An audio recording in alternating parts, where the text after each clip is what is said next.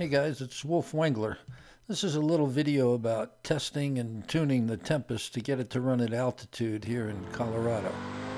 I've put together a couple different clips for this to show you the whole process. The sequence is do the ignition first and then the carb. I've got the idle mixture screws turned in to lean it out, but there's more work to be done. Fuel comes in at 5 different levels in a carburetor. First you're on the idle circuit, and then you move up into the transition slot. Those two run to about 2400 RPMs. Then you're into the mains, then you're into the power valve, and finally you're into the secondaries. All that incoming fuel is drawn by vacuum, but first you need a mechanical pump shot. Here it is in slow motion again.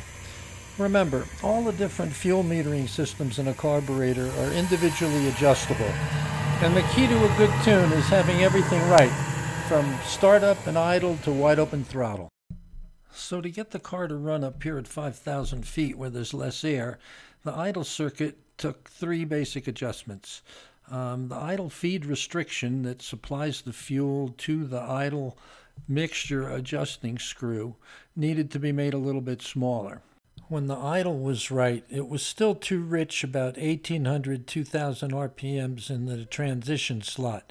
So this carburetor has a little jet in the transition slot circuit, and I had to reduce the size of that jet. The idle air bleed is the last component in tuning the idle circuit.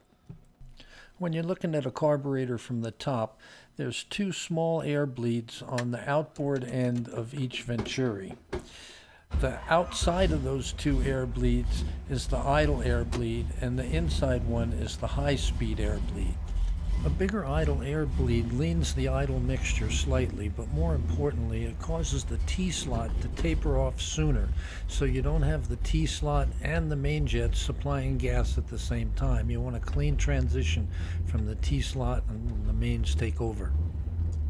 So I moved on to the mains.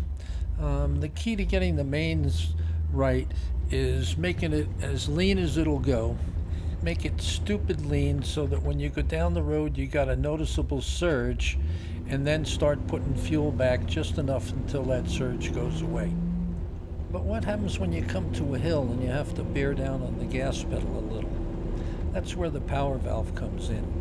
And when you're running your mains as lean as you can, you need to open up the power valve enrichment channel so that when you bear down on it a little bit, when your cruise vacuum drops from, say, 20 inches down to 10, if you've got a 10 power valve, that power valve is going to open. And that's why I run a higher power valve than a 6.5, because I'm running real lean on the mains, and I want that power valve to take it out on the street.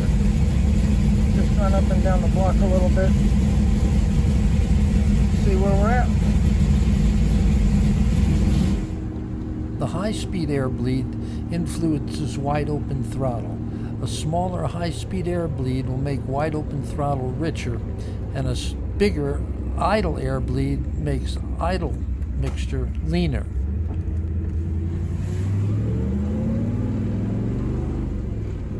It's fat. You can just hear it. It's running overly rich.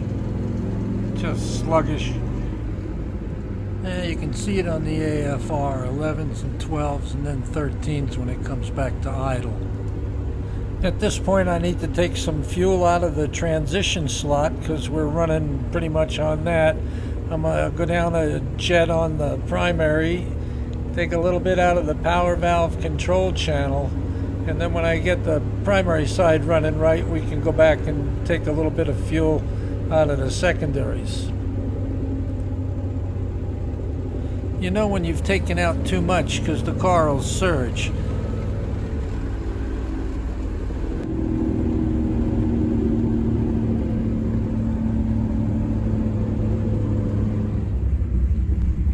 You see it's idling okay, and it comes off the line and off into the transition slot okay.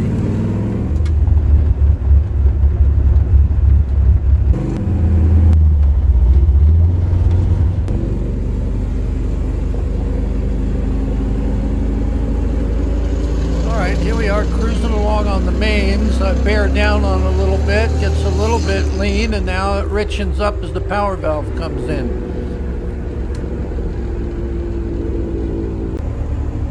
Here we are, low speed idle circuit.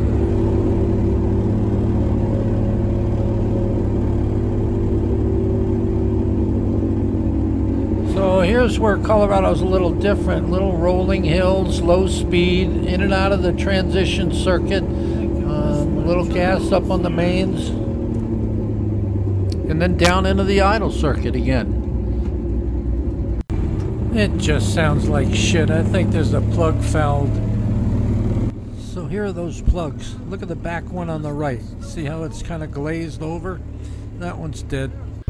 I-13's just loping along on the idle circuit, bottom of the transition slot.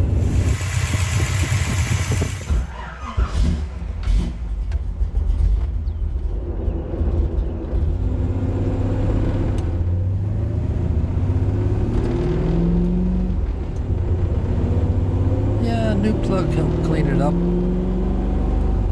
Comes together at the worst time. Yeah, always.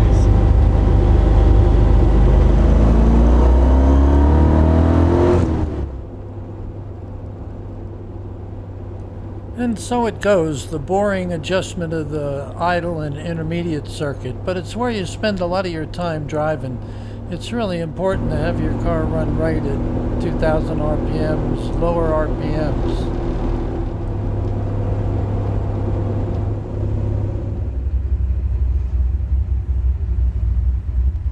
Sounds a lot more civilized now, doesn't it? Just warming up, got a little more heat in it.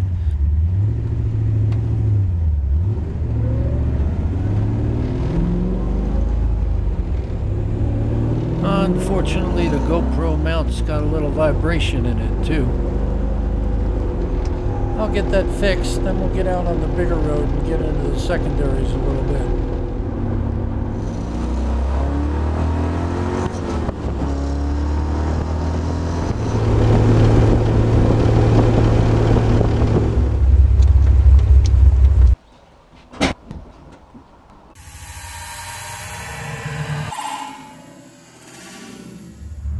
So here's where I'm at right now.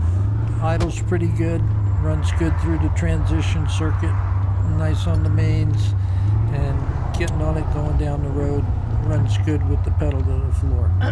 Gonna pretty much leave it where it is now and just drive it for a while.